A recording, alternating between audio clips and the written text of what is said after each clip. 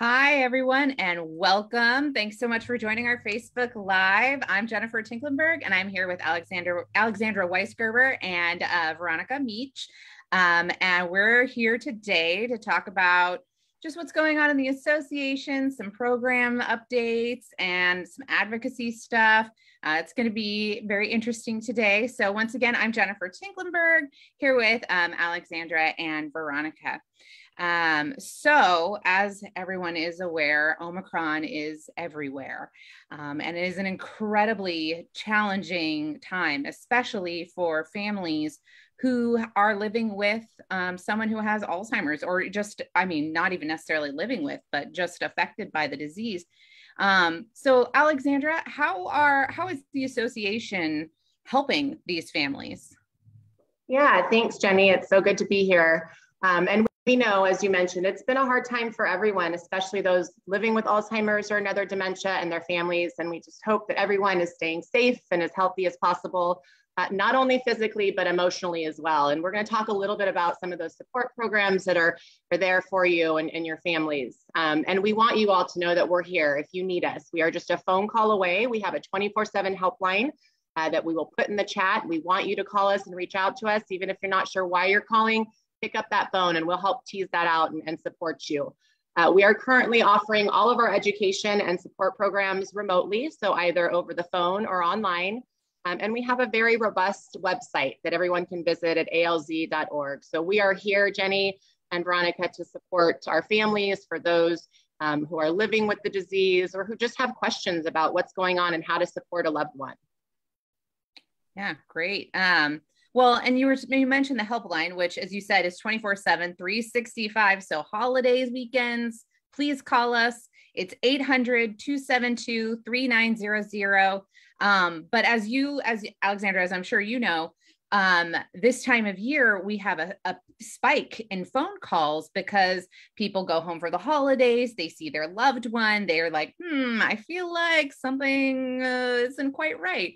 So then they call us. And this is especially true this year because there are some families who this is the first time they're seeing them since like 2019 because of COVID. Right. So what do people need to be concerned of? What are they looking for? What are the signs? Like, what are they concerned about?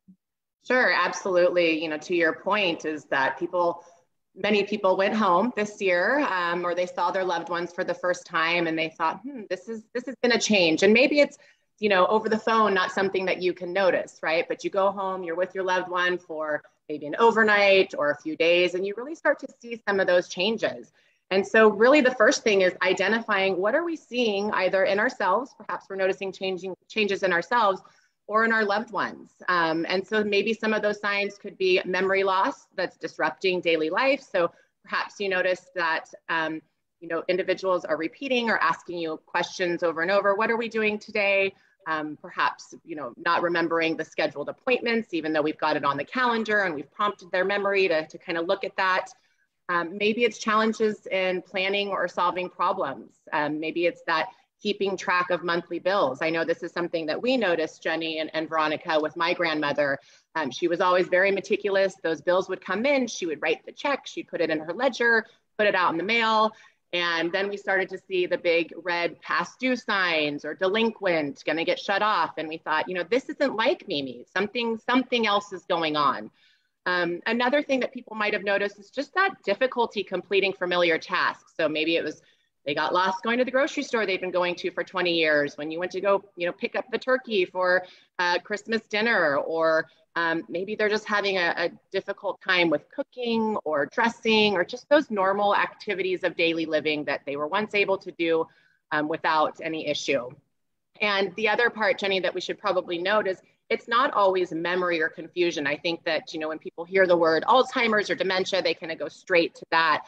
But it could be something else, such as, having problems with visual or spatial images. Maybe they're having problems judging that distance or determining color or contrast, which could cause issues with driving and other things. And so, to your question, it's what are we noticing? And if we're noticing things, what do we need to do about it? And the first step is to call the doctor. We want to see what's happening. We want to make sure that we get an accurate diagnosis of what's happening. Perhaps it's not Alzheimer's.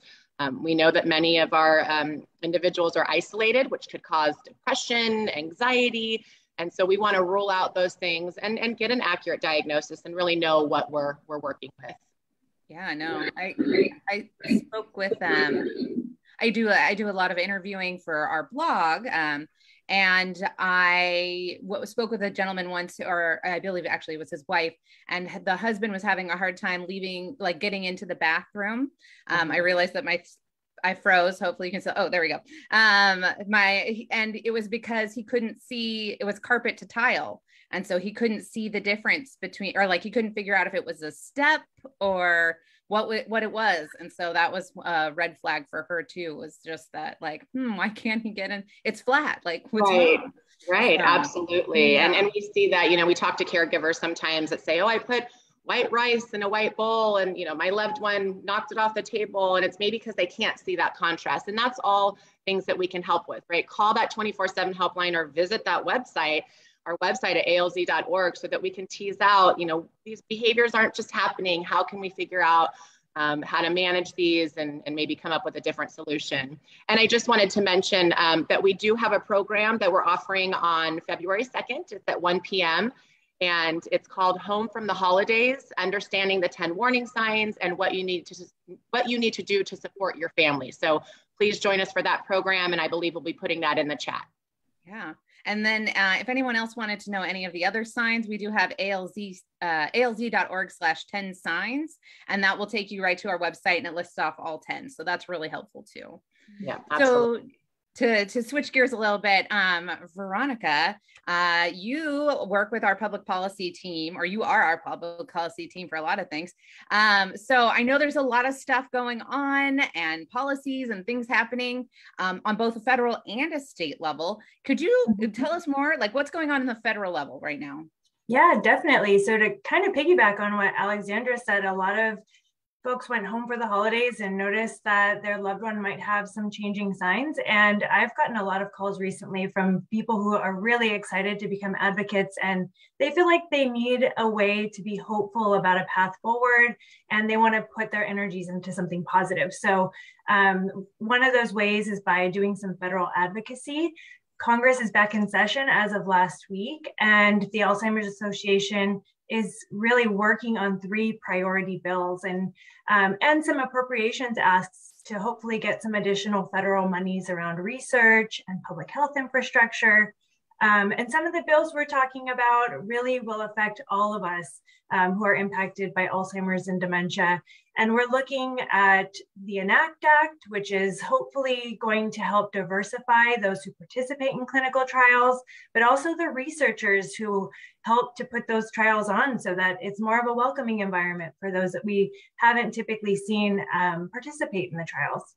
And then we're hoping to support unpaid caregivers, which I know many of those who come to us are, looking at providing additional grant funds to local organizations to provide training and support services for those who just find themselves in that caregiving situation without knowing what to do next and need that additional support.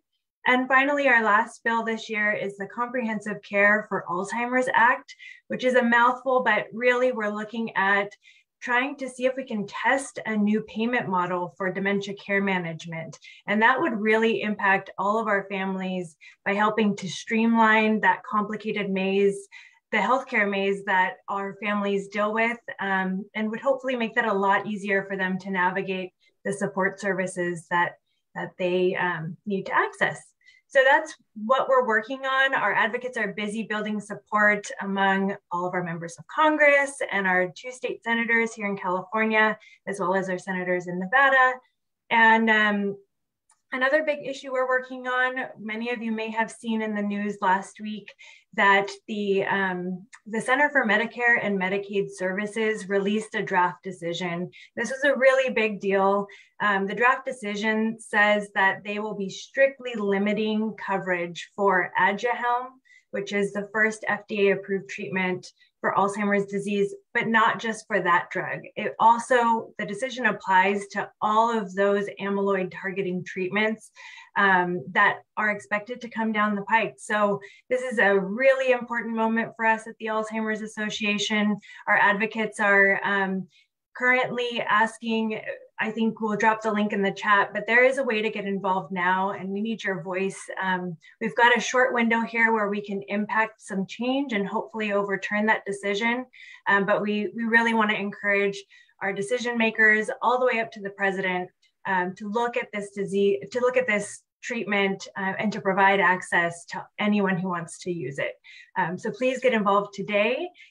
We can continue that conversation through some district meetings that our advocates are having with their members of Congress. And then we also look forward to hopefully being in Washington, D.C. or meeting virtually in May as part of our AIM Advocacy Forum. So that's scheduled for May 16th through 18th. And we hope many of you will look to join us and look for more information as that becomes available. I will, yeah, go ahead, Jenny. I was just gonna say, I think you can sign up or find out more information on that too at alz.org/forum. You are right. Yeah, so that's pretty cool. So then I know that Nevada is out of session right now, but I think California has got some exciting stuff happening. You wanna tell us a little bit about that?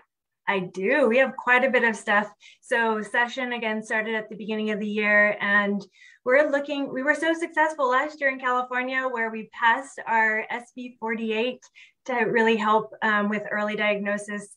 And now we get to do some new stuff. So we have introduced AB 1618, which would create at the Department of Public Health the Office of the Healthy Brain Initiative. And that would really be instrumental in helping to expand some of the work that our local health jurisdictions can do to further the work of the Healthy Brain Initiative. So we would, that bill would allow 10 counties to be able to do that wonderful work. And we are hoping that with our advocates' voices, we can get it across the finish line and share our stories about why that's so important. Our second piece of legislation is around utilizing community health workers and promotores as dementia care navigators, which we know many of our families would really rely upon and find useful. So if you want to add your voice to our advocacy, we have some exciting advocacy days coming up here in California on March 3rd and 4th. So I think the registration link will be dropped in the chat for you. It's a free virtual event that should allow you to join other advocates and meet with your local legislators. So we look forward to seeing you there. Yeah, Veronica, I was able to attend a few advocacy days. I didn't attend last year, the virtual one, so mine is the in-person experience, but I just remember walking into the offices and being a little bit intimidated, and then on the other end is either a staffer or a congressman or woman who've been affected by the disease, and as soon as you say, I'm from the Alzheimer's Association, you hear their story. And it just really kind of brings it all together of why we're here and doing what we're doing and advocating on behalf of all those living with Alzheimer's and their caregivers. And so it's a great experience that I think everybody should be a part of at some point. Yeah, it's less scary when you're just sharing your story with someone else who's lived it too. So thanks. Yeah, I agree. I've also been to the live one. I didn't make it to last year for the virtual one, but it's amazing. It's like, it almost feels like an honor to sit in front of a legislator and be like, listen to what I have to say. It's important. And so, so that's exciting. And then it makes you feel empowered. Like you're finally getting to, do something, because a lot of this disease feels like you can't do anything because there's no cure. So you have the disease or your loved one has it and that's it. But there's a lot of people who have the disease that come if they're in the earlier stages, and a lot of loved ones who come, and they, it's just so empowering to feel like you're actually doing something about it. Yeah, so making that change. I agree. Right. So for just so everyone knows, the last day to sign up for that is in about a week. So it's January 28th.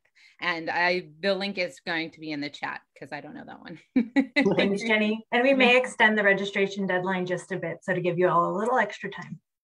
Awesome. That'd be great. Was there anything else going on in advocacy that you wanted to tell us about? Those are the big things. I've got an upcoming event that I think folks might be interested in, especially those of you who are looking for a translation in Mandarin and Cantonese. We have an event on February 18th called Speaking Up for People with Alzheimer's.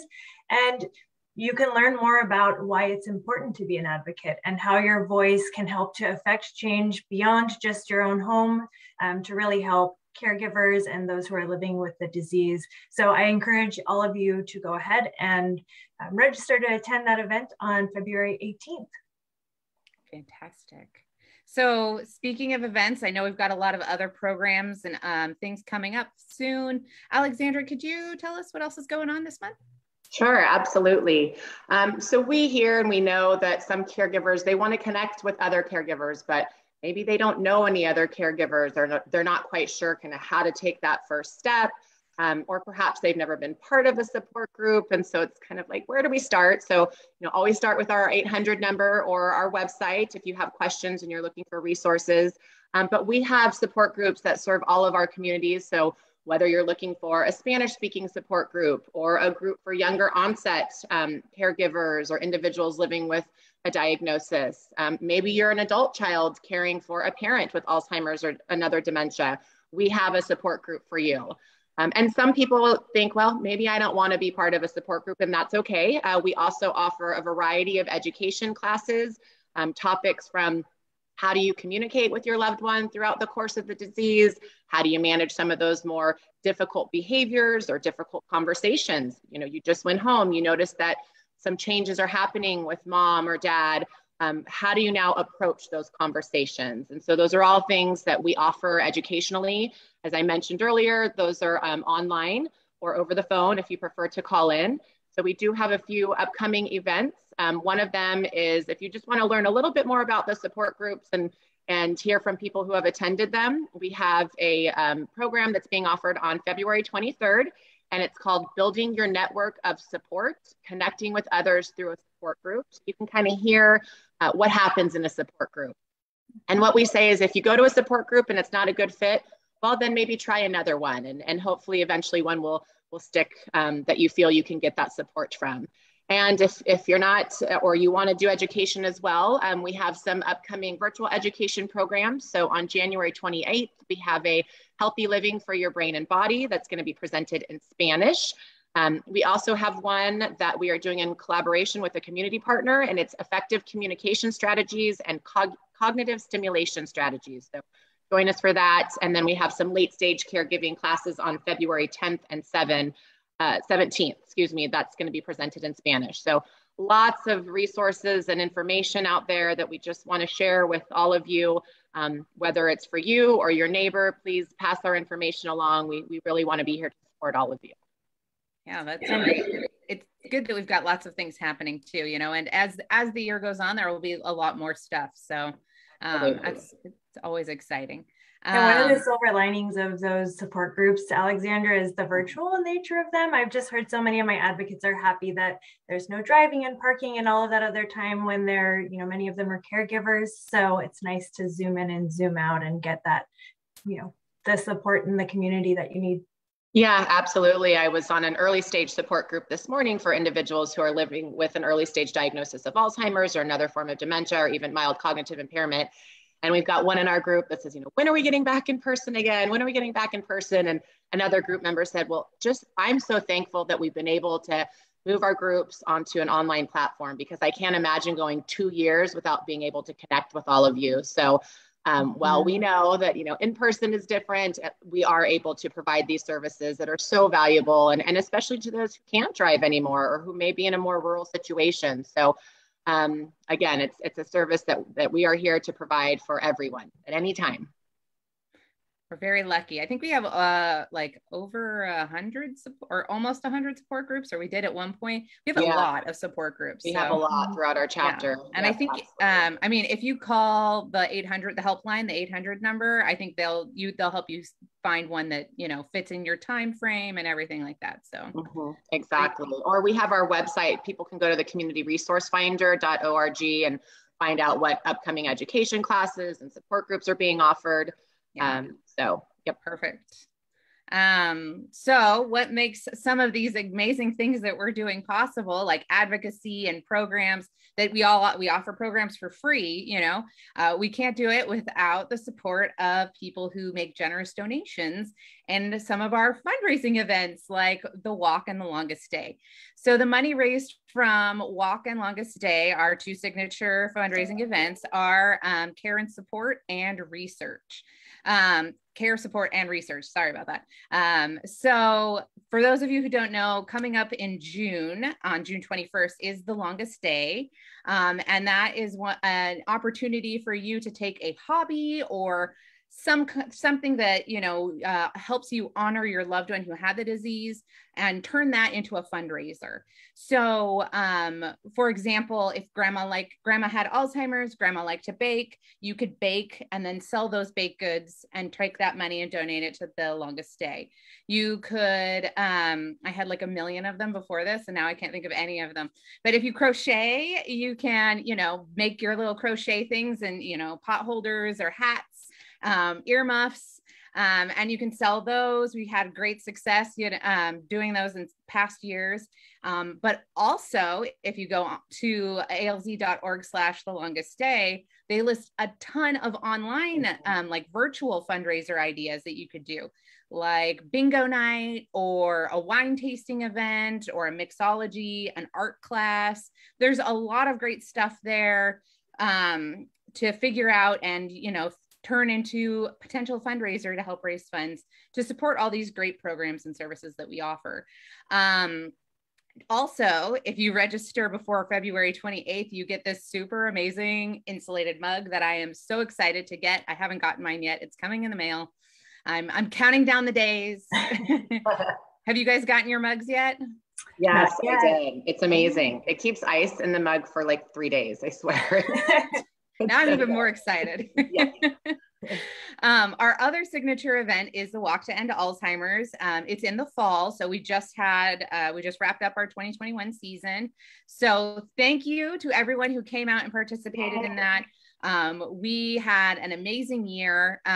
We had over 13,000 participants who were in more than 2,000 teams. And together we raised over $6.1 million. Amazing. Right. And I mean, So we're lucky that we live in, in California and Nevada, where hopefully you can still hear me because I froze, where we have access to all of these great research facilities like UCSF or UC Davis.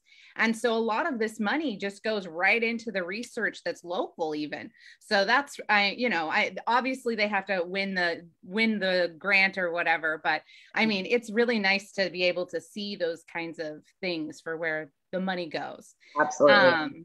And so our walk is open now for 2022. So if you go to alz.org/walk, you can go right over there and register for that as well.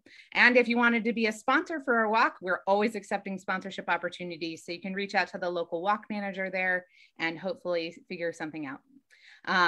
But we can't have events like Walk or Advocacy Day or even our programs without amazing volunteers.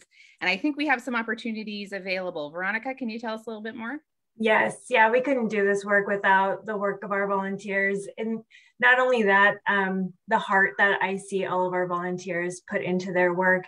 They do this because they have a personal connection, as I think many of us do, and they're dedicated. So they give their time and all of their good resources to us, and we're so grateful. But this is a way to learn new skills, make new friends, really have fun too. And I know we are in a virtual world right now, but I've seen some really great, team meetings happening and people learning from each other and just sharing good ideas. And that's what it's all about. So we hope that you can come and explore more ways to apply to be a volunteer. We have opportunities across our pillars, so you can get involved in programs or do some work in marketing or advocacy, which is dear to me, but also fundraising and events. So those in-person events like Walk are really dependent on volunteers not only on the day of, but behind the scenes, really getting those events up and running. So I know our walk committees are really active right now and getting all of that work going. And so if you do have some time to give, even if it's just a couple hours a month, we'll find the right place for you to plug in. But please do look to reach out. And I think there's a link in the chat where you can learn more information.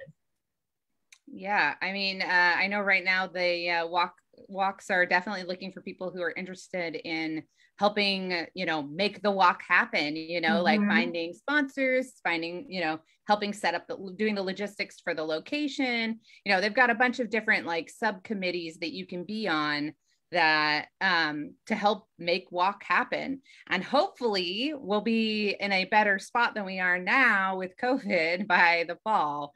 So fingers crossed. Yeah. So, yeah. So great. Yeah. And then as she said, it should be in the chat. I believe it's alz.org/NorCal/volunteer, which is a mouthful. So the link is better. All right. Well, that is all we have for today. Thank you all so much for watching. Thank you, Alexandra and Veronica, for coming today. We're so happy you could make it. If anyone has questions or suggestions or comments, please drop it in the comment box and we will get back to you as soon as we can. So thank you so much, everyone. Thank you. Thanks, Jenny.